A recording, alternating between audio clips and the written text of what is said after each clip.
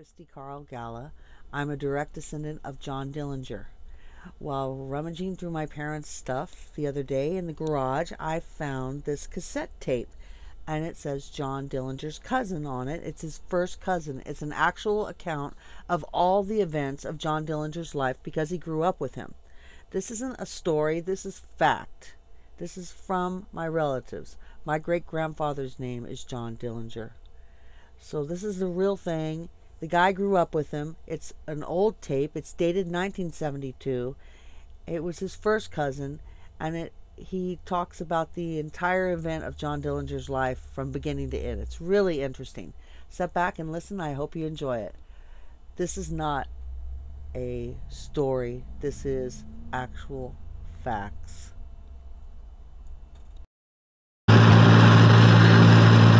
This story is for the benefit of young people especially, and for the information that may be gained from the knowledge of the consequences of the things that occur in life, and the joys, the sorrows, and the mistakes that we find so many, many times.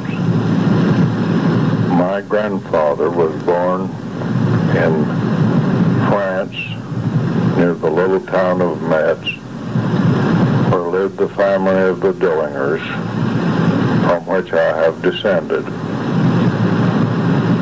The family living there, so far as I am able to understand and to obtain, and I have done all the research that I can find on this family, was that my grandfather left Metz, France, when he was 14 years old, obtaining passage on a freighter as a cabin boy to get to the United States.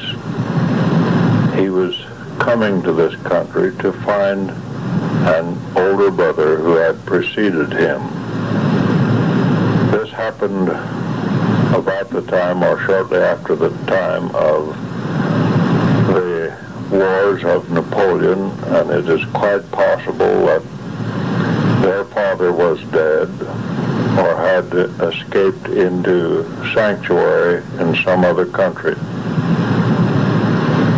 The older son of the family of four, which was two boys and two girls, had left France and come to the United States, possibly to escape military draft. As we have researched to the best of our ability why he had come, there is little information that has ever been available, and what became of him after he arrived in this country is difficult to tell. I'll have more to say about this in a little while. Going back to the family of two boys, two girls, a father missing, and a mother caring for the family, working with their hands in the field to make and to acquire enough sustenance to sustain themselves in life. The older boy had left, and it was decided then by the mother and two daughters to accumulate enough money to buy the second boy, my grandfather, passage on this steamer. Upon arriving in the United States, he was at a loss as to how to talk to people, knowing only the French language, and where to go to look for his father.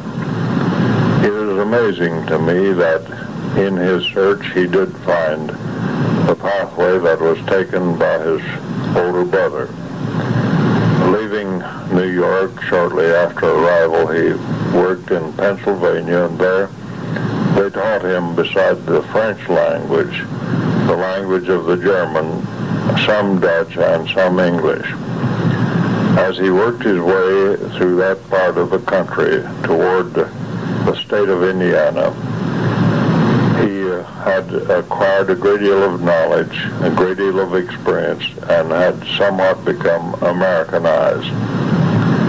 He arrived in Indianapolis after several years of experience and continued on through the state of Indiana to the city of Terre Haute, where he lost permanently the trail of his brother.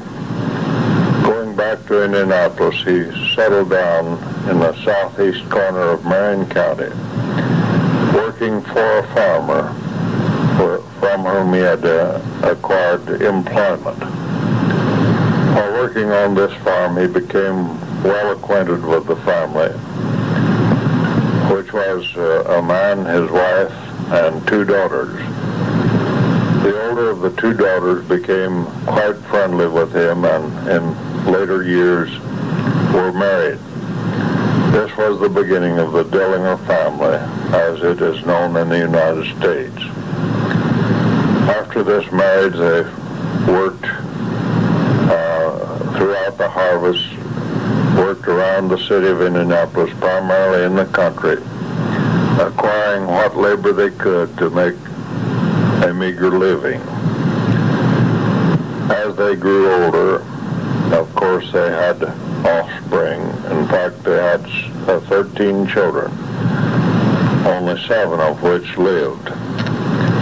Among them was my father, the father of John Dillinger, and some of the others not necessary to mention in this recording. My father was interested in carpentry. He married my mother in Indianapolis, or near Indianapolis. He was a carpenter by trade. Early in their married life, they decided to leave Indianapolis and move to Putnam County, Indiana. In Putnam County, I was the first child born to this family. They had 3 children prior to coming to Putnam County. I was raised in Putnam County in the hill country, of which I am not ashamed, which to me was one of the finest periods of time and experiences that a boy could have.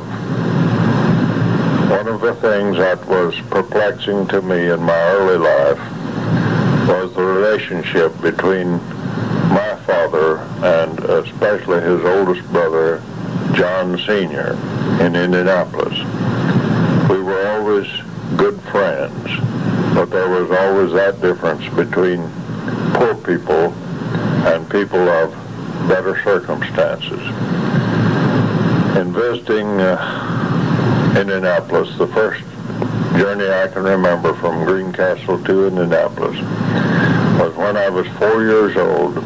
My father hitched a team of horses to a carriage, and we made the journey, leaving at midnight from Putnam County and arriving at sundown in the northern part of Indianapolis where my uncle John lived.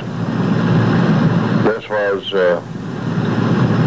of great interest to me. It was the first I could remember of Indianapolis. The family lived in a nice home. My uncle was a grocerman. He ran a grocery store, which kept him very busy because at that time they kept the store open 12 hours a day, 7 days a week. But my interest was sincere in knowing the family and the acquaintance. It was rather perplexing to me that people could live in what luxury I thought they were living in, which now I know was not so luxurious. But to have the privilege of being in the family and living with the family for several days, I learned a great deal about the family. At this time, John was only 2 years old. I was well acquainted and became a good friend or close friend of my cousin who married later in life, but having lost their mother, 2 years after the birth of John, they were at a loss to have the benefit of a mother in the family. In later years, as I've become to know them well and visited them more often, I came in contact with John as he began to grow up. John was an impetuous boy, restless. He disliked his older sister being the mother over him. He resented any of her instructions.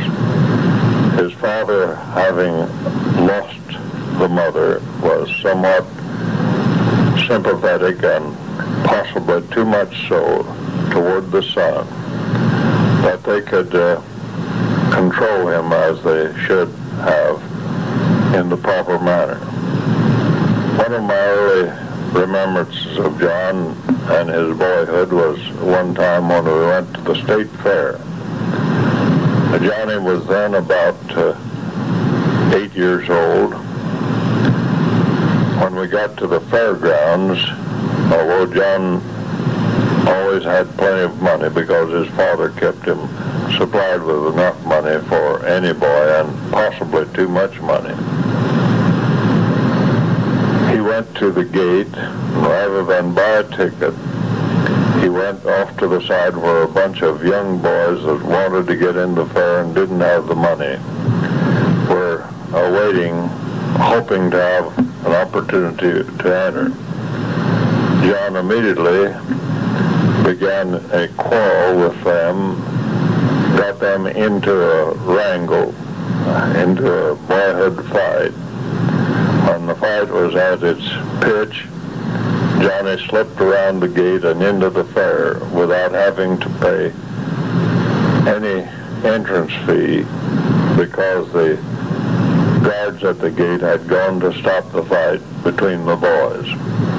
This gives you some idea of the early life of John, and sufficiently to give you some idea of what he would be like as he grew up. Growing up as he did in these circumstances, he was left to run the streets as he pleased.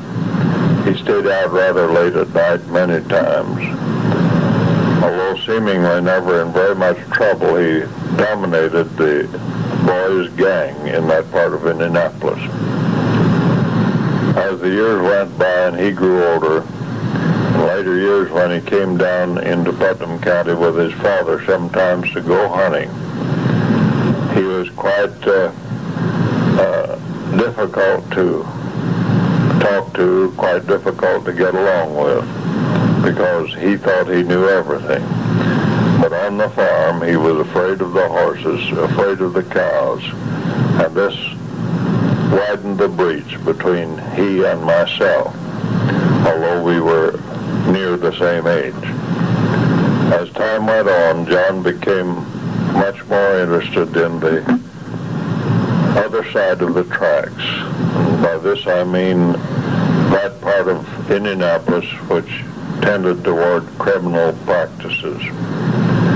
He would steal when he needed not to because his father, as I said, gave him plenty of money.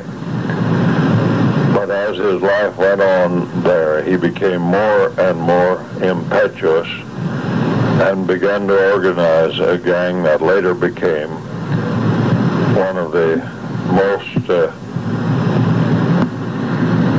cunning and possibly the most destructive of any boys' gang that ever lived in Indianapolis. Going on beyond this point now to pick up his story as most people would like to know it, we begin now with the boy as he reached closer to manhood. In his early manhood, he associated with criminals. He ran with criminals. They robbed stores. They broke into various places and took whatever they wanted. They didn't see it worthwhile to buy anything that they wanted. This all occurred within Marion County, and this being true, the federal authorities had no right and had no excuse to come into the city to investigate.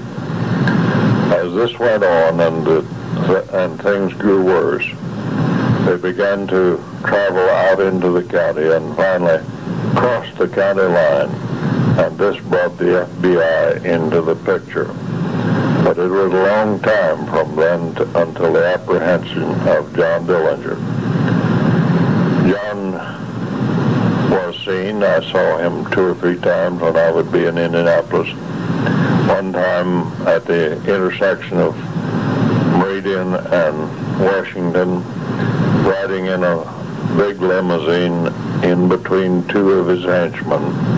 They drove down through the street.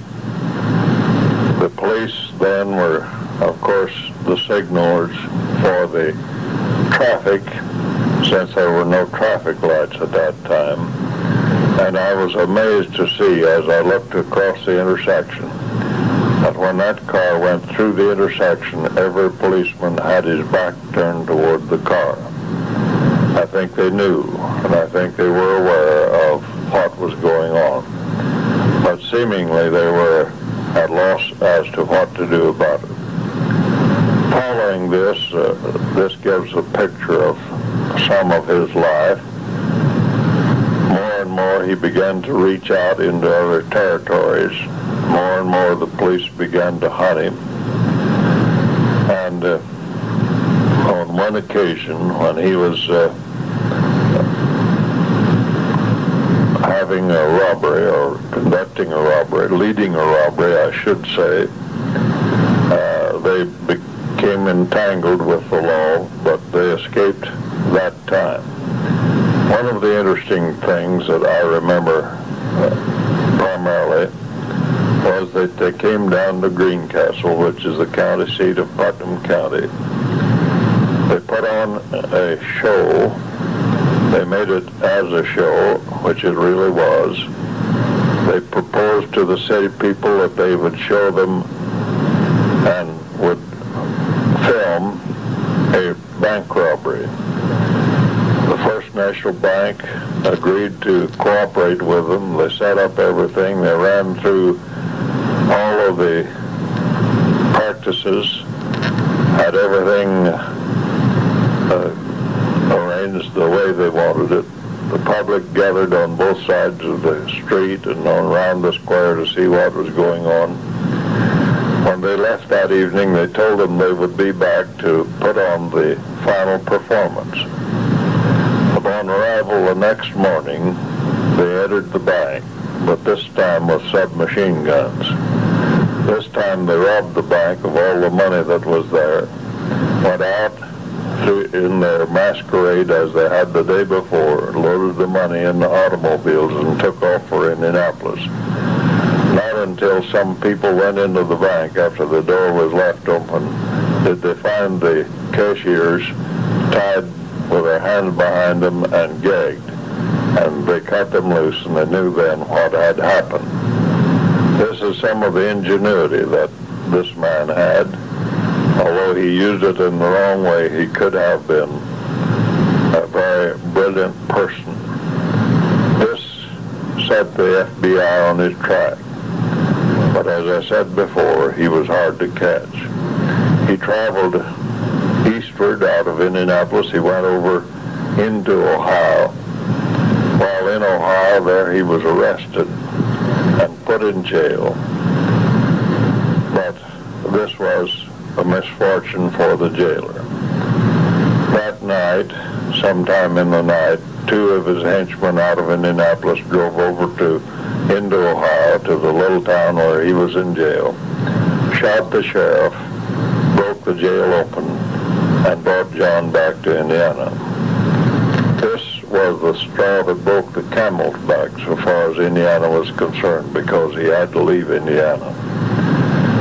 Then he began to rove over the Midwest, robbing and pilfering anything that he could get. He went to Chicago. He went up through, up into upper Wisconsin, back down into some of the towns, or I should say some of the states south and west, came back down through St. Louis and back into Indiana from the west. All this time there was always an incident in the paper of the robbing of a bank. It had become a household word to the press to attribute it to John Dillinger, whether it was his or not. Most likely it was his. The next time that I knew of him, they had apprehended him again and had sent him over to Pendleton, Indiana, which is a reformatory. Since he was not 21 yet, they sent him to the reformatory and put him in that hard labor, kept him inside the reformatory. I happened to be working at that time over near Pendleton, in fact just on the east side, doing electrical construction work, which was transformers and substations. It was convenient and profitable to the company for me to have the crushed stone that was to be used on the yard purchased from the reformatory, which had a large quarry. When the first driver came in, all of whom were trustees, I asked him, when I signed the ticket and he looked at my name, I asked him if he knew John, and he said yes. He left then, and when he returned with the next load, after two other loads had been unloaded, as he drove into the lot, I pitched a package of cigarettes into the truck seat, because I had learned long before then that this was the way to get rock spread as evenly as if you used a level on it. And I stepped up into the truck and asked the driver about John. He said that John was preparing to escape. I was not sure whether he knew what he was talking about, but I was halfway fearful that he did. It was only a few hours later that I found that and heard the whistles at the reformatory sound, and I knew from the sound of it, having been around that part of the country some, that meant an escape. John escaped and went up to Crown Point. I had told my wife that I thought on Saturday I might drive up to Crown Point because he was in jail there. I was glad I didn't, because when he arrived at Crown Point, he had been apprehended and put in jail. Now I believe that it was purposely done, not on the other people's part, but on his part. He was put in jail with a Negro. The next morning, the sheriff of that county, having been killed in the line of duty, his wife had taken over his duties for the remainder of his term. That morning, the sheriff's car was sitting out in front of the housing with the engine running. It was time for the feeding of the prisoners.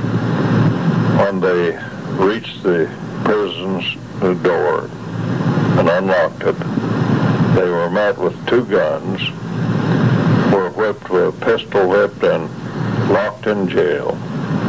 The Negro and John went directly to the car, got in it, and drove away before anyone knew what was happening. They crossed the line into Illinois. There, John left the Negro out, and he went headed for Chicago. So far as I know, they never met again, neither did I ever hear of the Negro again. But John then began to rove the western part of the central states, always finding someone to rob, finding some way to get money. Later on, he came back and married. He left Indiana again and went back up into northern Wisconsin, through northern Wisconsin, and if you remember any of the story or have heard any of the story, was lodged at the little Bohemian Lodge in northern Wisconsin. This is not far from the Flambeau Forge, which is up in the old ironworks country. They were hidden out there for a while and then went to Milwaukee, where they were apprehended, but in the gun duel they escaped, killing one man, yet being wounded themselves slightly. The next we knew of them was that these two men that were traveling now together, which was Pretty Boy Floyd and John Dillinger, that they were headed for the Southwest. John had told his father that if ever he accumulated $100,000, he would start a cattle ranch down in Mexico. The next I knew of them, they were in the Southwest. We heard of them having arrived there through the police reports. They had stopped in Phoenix, Arizona, had stayed overnight, and they had rented private rooms in homes in the suburbs. But the fatal mistake was that one of them caught fire. With the call of the fire department and the things that occurred, the police coming along with them, John and this other man were apprehended and brought back to Indiana for trial. When they had them back for trial, they were not in jail too long until they escaped again. But this time, the FBI was hot on their tracks.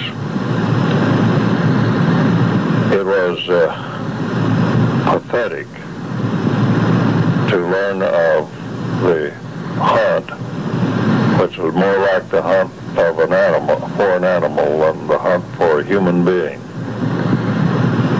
Every law officer was advised to kill. Having come back to Indiana, John escaped from prison again and went to Chicago. The only hope he had for survival now was to get in touch with the mob of Chicago, which were dominant in the city at that time. When he arrived there, he took up residence and lived under the jurisdiction of these men, and it was quite evident to my knowledge that he would not live long. The night in which he was killed was a pathetic scene, but it was a predetermined massacre. John and a lady friend of his had gone to the Bayou Theater up in northern Chicago. The plan had been set up, and I think Capone had made the arrangements and had notified the authorities. They went into the theater, watched the film run the first time, stayed for the second running of the film, and came out of the theater. As they came out into the lights under the marquee, John's lady friend grabbed him by the arm and said, "My God, man, look, my God, John, look at those men." They were FBI men lined up along the street, cars and all. John made a dash to the west, the theater facing the south, into the alley that was not far from the theater. He got about 10 feet into the alley, and the submachine guns were turned loose. One of them began right about the middle of his back at the waist, and as he fell forward, it almost cut him in two to the top of his head. As he laid there, awaiting the call for the coroner, a young Negro came out with an armload of handkerchiefs out of a store across the street, dipped them in the blood, and was selling them as fast as he could sell them for $5 apiece until he ran out of handkerchiefs. This was the end of John Dillinger. As I think of it, and as I remember it, and I don't like to think of it often, the body was brought back after it had been taken to a place in Chicago where they even took off the top of the skull and examined his brain. When he got back to Mooresville, which was the home of his parents at this time, he didn't look much like a human being. At the time of the funeral, I had come home from southern Indiana. I picked up my wife and my mother with the intention of going to the funeral. I felt quite sure that we ought to go for the benefit of his relatives. We arrived early. We found that the police had cordoned off 4 blocks square every direction from the home of his sister where he lay in the coffin. We entered the house about an hour before time for the procession to leave the building. We talked with the relatives. Mother saw for the first time what he looked like after all of this had happened. My wife and I talked to some of the other people there. In the meantime, the police came to me, since I was pretty well acquainted with some of the police, having worked in Indianapolis considerably, and asked me to put my car at the rear of the procession when they left the house. As the funeral service began,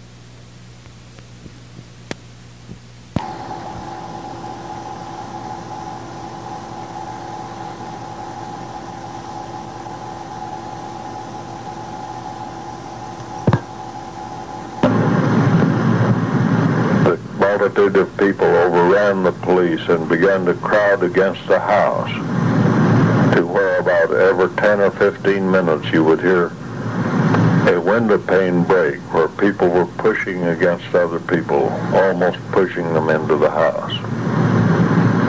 At the end of the short service, we were unable to leave the house. A call was made for more police, and they brought the riot squad out and opened a pathway where we could carry the coffin from the front door of the house out to the street. The coffin was put in the hearse, and it was pulled to the front end of the procession, which was 46 cars. Each one of them tagged and numbered, so every policeman on the route to the cemetery would know that it was a relative. As we left, and my car was at the rear at the request of the police, it had 4 funeral flags on the back bumper. This was to indicate to all police that when we passed them, that was the end of the procession, and they were to, if at all possible, cut off the mass of people that were trying to follow.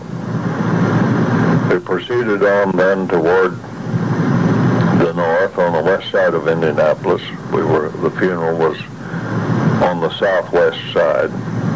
We went north for quite some distance, about 5 times before we got near the cemetery, the police had to stop the procession, go down the line,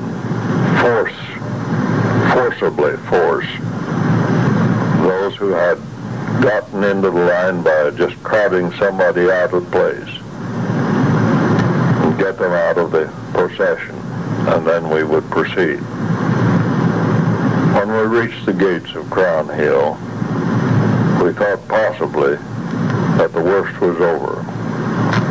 We entered the gate on the west side.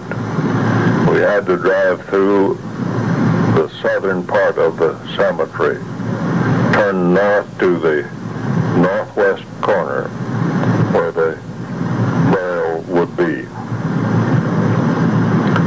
As we got into the gates were shut and locked. The cemetery had not been opened that morning, as it has always been before, and has always been since. As we drove through the cemetery at a rather slow pace, we could see the crowds running around the iron fence, all the way around, trying to follow and to find where the burial would be. We drove into the northwest part, parked the cars, and went to the hearse. The grave had been dug. Everything was ready for the burial. We took the coffin from the hearse, carried it to the lowering device, and set it down on the lowering device, ready for a short ceremony. As we stood aside there for this to happen, and before the minister could say more than 5 words, 7 sections of the iron fence, which is on top of the stone wall, was broken over by the crowd on the east side, and they came raging across the cemetery like a herd of wild animals. As they went by, or as they approached rather, the man with the funeral service managed to lower the coffin just below ground level. As the crowd went by, they grabbed every flower, and it had taken 8 carloads to carry all the flowers that were sent for that funeral. Going across the cemetery on a dead run, boys, girls, men, old women, old men, black, white, didn't make any difference, like a herd of cattle. When the flowers were gone, they began grabbing clods of dirt. They almost carried away enough clods that there weren't enough to fill the grave. Finally, they were gone. The lowering device was reactivated, the coffin was put in the ground, and immediately they had arranged by telephone for one of the cement mixing companies to bring a load of concrete and dump immediately upon the box, which was done. Then the dirt was pushed in on top of the grave. It was over. It was something hard for me to realize. I was stunned. I slept little that night or for 2 or 3 nights afterward. But peace had come to the Dillinger family at that time. As I think back over the period of time that this had occurred and the things that followed, I have been to the grave many times. I have many times escorted people through the cemetery to see the that can be seen there. Little do they realize that with the beauties that are visible there, of the heartaches, the sorrows and misfortunes that are buried there. I've taken a number of people past the grave, also to the burial place of James Whitcomb Riley, Indiana's famous poet. But it's a pleasure to me in some ways to tell the story that it might be helpful to others. The area around the grave is still almost bare. 5 tombstones have been placed at the head of John's graves because they had been chipped away as souvenirs that have been carried by people who have visited the place. I seldom go there unless it is for the benefit of telling this story and showing the place where the good and the evil, the great and the small, have met in a common ground. I thank you for the privilege of relating this.